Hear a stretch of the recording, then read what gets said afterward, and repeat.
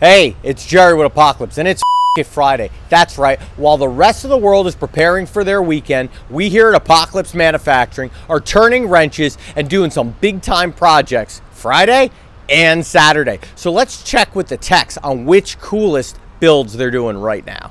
We're here at our 50,000 square foot beast of a facility, and look at this. There's one of our main techs right now that works exclusively on Apocalypse. It's James Hart, ladies and gentlemen. What's up, James? What's going on, guys? How you doing?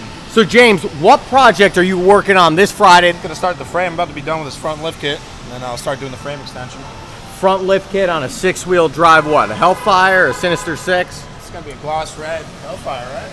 Oh, wow. Yeah. That gloss red Hellfire. My favorite. It's in the video. That's right, your favorite. This is, I think, going to be build number 3 of that. What's the hardest part about doing a lift kit on one of these things? Getting the axle over so the track bar, at the right length. But that's it. Nothing's hard about it, just time. Nothing's too hard for James, that's for sure. Oh, we just stumbled upon a project that got me real excited. Okay, so you've seen us take a stock TRX and transform it into 2 6-wheel drive behemoths like the Warlord and the Juggernaut, even a 4x4, the Super Truck, that looks amazing. This one is more for purists. We take a TRX and we transform it with a bigger lift, 40-inch tires, 22-inch rims, an awesome roll cage, little color matchy stuff. So it looks sort of like a TRX, but the baddest one on the entire planet. Oh my God, look who it is, everybody. It's the owner. It's the owner of Apocalypse, Joe Gaddis. Hey, how are you? Joe, this is the coolest project I think we're working on today because it's unique. We've never done it before. This is the Super Rex. I'm actually really excited about this thing. We're going for like a super stock look, but there's a lot of modifications that you can't see in order to make it run the way it runs. We'll walk you around the front. Yeah, please. So we started out with this bumper, and we have to modify the hell out of it. The big magic behind this truck is that it's got 40-inch tires, and 40-inch tires give this truck the big bulldog look, right? It's a 707 horsepower Hellcat that we juiced up to 800 horsepower with a smaller pulley, bigger injectors, and a tune.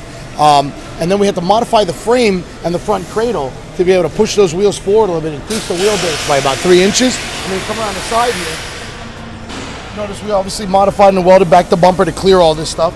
This whole fender is about 1.5 inches wider than the factory fender. And then back here, it seals back down to 0 and follows the frame modification that we did so that you got full steering, no steering limiters, lock to lock, all the clearance you need to run 40-inch tires. The magic behind this truck is that you want 40-inch tires, you want all the clearance. The suspension on these trucks to start out with is amazing, but you don't want to jack it up so high because it'll drive like crap on the highway. So you're actually only running a 2-inch lift, but you're clearing 40-inch tires on a TRX. And most people won't even understand. They'll see it and they'll be like, that looks like a stock TRX. Then they'll hit them with the 40-inch tires and be like, oh my God, that is something completely different. And the work that goes to literally give you the clearance that you need, it looks so seamless, you would think it came from factory. That's the idea. That's the idea. When you put this next to any other TRX, you'll see the difference right away. That is mean. Power steps on it because it's a lot taller now than it once was. Right, because you got to get your kids in there because they want to be with Dad while he's going with the 800 horsepower engine. 1-inch wider rear fenders, gloss match to the vehicle.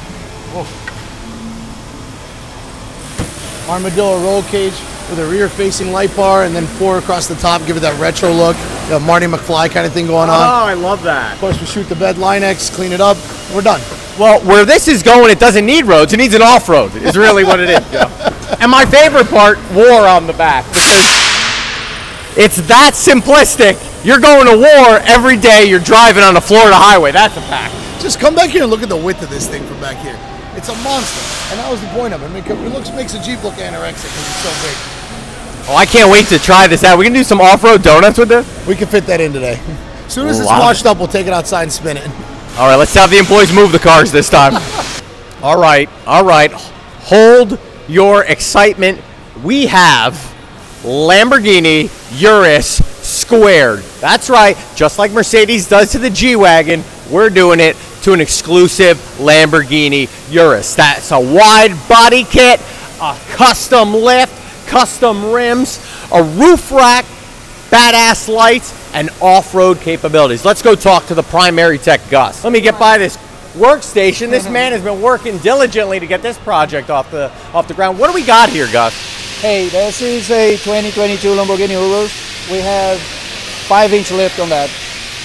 Custom made spindles, skid plate on the front, like it's crazy. Now we custom wheels also, because nobody make those wheels. Right. So custom wheels. Forged, I believe, right? Yeah. And now how hard, so this lift, right? So you're going to lift a Lamborghini Urus for the primary purpose of what, clearance? So they can do some more off-road stuff? It's definitely gonna do some off-road. It's definitely there.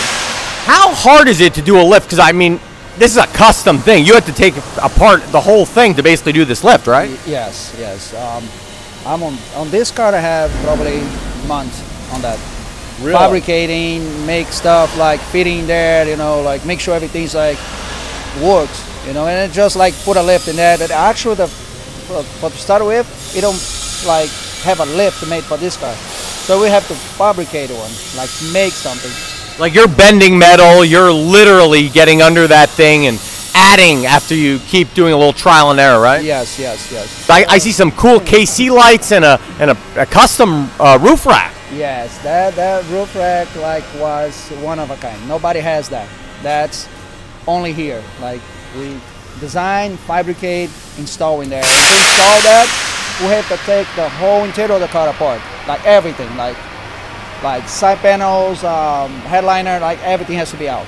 Oh man, it'd probably give the techs in Italy some fits trying to do something like this. Yeah, they ain't used crazy. to it. That was crazy, but like it's nice and stuff, and it's. My favorite part of the fenders, I love the wide body look, something that we've been doing in a lot of our trucks, and obviously it's a popular trend. How do you keep the functionality of the sensors on the car with the wide body fenders? Well, like everything on this car, it's worked like a stock car. All the sensors, everything was moved according with the lift, with the wide body and everything. You can see the sensors is on the same exactly position as the OEM sensor comes on this car. That makes a lot of sense because it's such a technologically advanced truck. You don't want to lose any of that aptitude that you gain, right? So you have the drivability, you have everything you have on a stock car, but 5-inch taller, massive wheels, roof rack, everything, like wide fenders, like everything. Everything works as it should be when the car come here before. That's a lot of figuring out, but this looks badass. Some customer is going to get a great Urus. It is. It's a nice car. Whoa, we got Felix, the head of QC for all of our 6x6s. What's up, Felix? What's up, man? This is a really cool Hellfire in behind you right here. It is. Very nice. So it looks like the customer went with custom rims, yeah? Chrome rims, chrome badge in the front. And these are American Force or they're TIS. TIS, so it's a custom rim, it's forged it looks like, and we got a thermal camera up top. It's going to have on the camera, it's going to have a bunch of things. You see? PA system, siren, rock lights everywhere. Oh, that's a decked out car. Yeah, it is. And look at that, Felix has his master sheet. That's how he checks off all the functionality of the parts we add to make sure the tech did their job, but also the thing works properly. My favorite feature on this, Felix, I think you know my favorite feature. Do you know? The rims. The rims. What's an extension of the rim? The chrome emblem. Let's take a look at this chrome emblem over here. First of its kind. Wow. How about that, huh? That is so cool. What do you think, Felix? You like it? I love it. It's very nice. Now that's a customer with a vision. Put something together that's really cool. Oh, Felix is going to show us the treasure chest. Wow. 6.4 liter V8 Hemi Scat Pack motor that we install. A lot of hours on this job, huh, Felix? And the best part is Felix gets to actually drive and test this thing. I guess we can take them home. Is that your favorite part? Taking these on the road and seeing how they handle? Yes, everybody be recording you. It's crazy. You're like a celebrity. You're a rolling celebrity. Yep. And this car has a PA system, right? So this one, you can talk to the public that's taking photos of you. So Talk to public. You can go through night in the mountains, everything. good job, Felix. Keep up the good work, buddy. Oh, Kevin. Oh, look at this. Whoa, that looks heavy. Supercharger for a Hellcat. Oh my God, that is a Cylinder heads. We're going to build this motor out. And we've got a truck ready to install it in when I'm done. that is a pretty looking cat. You're gonna make it purr, huh?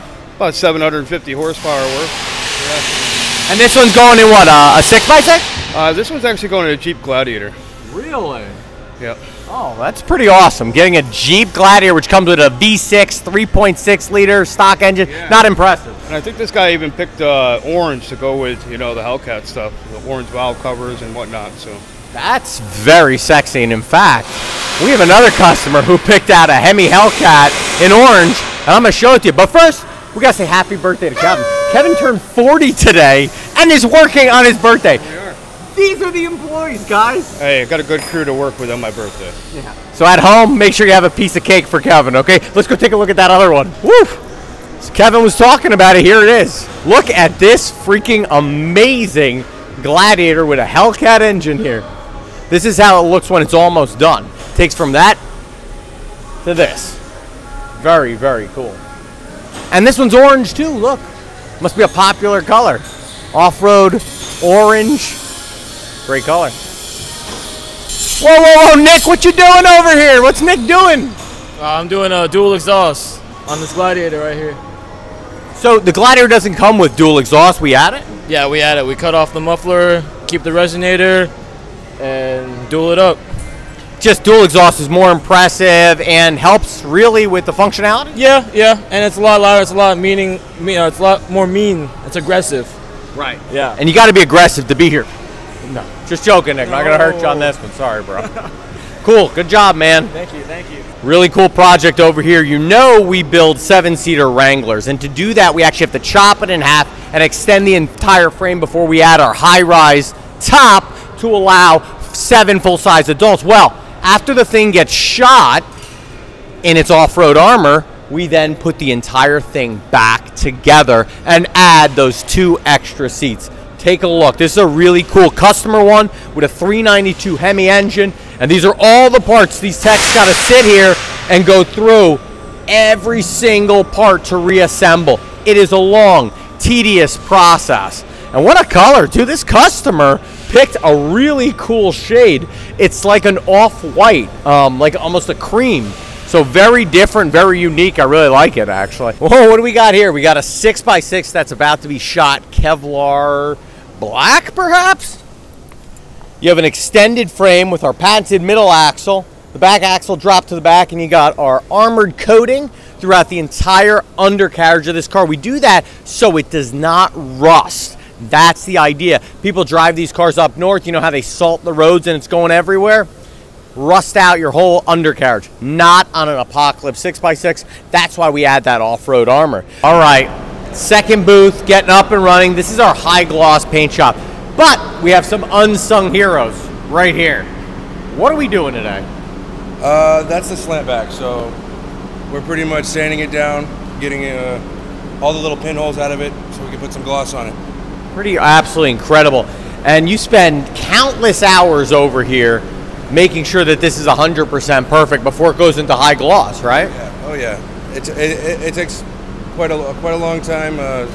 It's like a 3-step process before it gets to gloss. And people notice the differences because fiberglass is really unforgiving. Oh yeah. So if you don't sand it down properly. Oh yeah. That first sanding, if it's not right, it'll all peel back. And the good thing about fiberglass is it never rusts and it's very lightweight, so our cars are a lot quicker. And this is sort of our signature item too. The slant back on a Hellfire. Yeah, it looks really cool when it's done. But believe me, there's a lot of hours that go into it. Man, most people are taking off on a Friday. Not here. Not here. Over here in fiberglass, right? How many of these products do you guys do in a day? Hoods, fenders, slant backs. Oh, there's a bunch of them. You can see right there we got hard tops, we got the slant backs, we've got the Bronco hoods, we have the Mojave hoods, we have the Predator hoods, we have the 6x6 long fenders, we have the Viacals. Just in here alone, we've got grills that we paint gloss. Now, will all these get painted today? A majority of them will, yeah. Wow, that is a lot of work. But that's because they're already in their 3rd stage. So there's 3 stages before it hits high gloss. Yeah, we have to sand it when they come out from the mold. After we're done sanding that, we have to prime it with a thick primer. And then after we're finished with that, we have to sand it again and use, I think we have it right here. We have guide coat. We have to spray over it so that we can actually see what we're doing. After that, it gets primed one more time or sealed, and then it's ready for paint. And these all are going high gloss, not like our off-road armor, so it requires a lot of care for sure. There's Bondo involved too. We got to touch up all the little pinholes, but yeah, it's a long process. It's a lot of work. Most of this is almost finished, so. It feels like your lungs are doing a lot of work here too. Oh yeah, we're protecting here. We're protecting here. You're gonna need that. I should have had one, I think. So definitely not an ordinary Friday here at Apocalypse Manufacturing. If you love what we do and you want to watch more of it, make sure you like and subscribe to our channel and follow us throughout all of our social media, like YouTube, like Instagram, like TikTok. So keep watching and we'll keep delivering.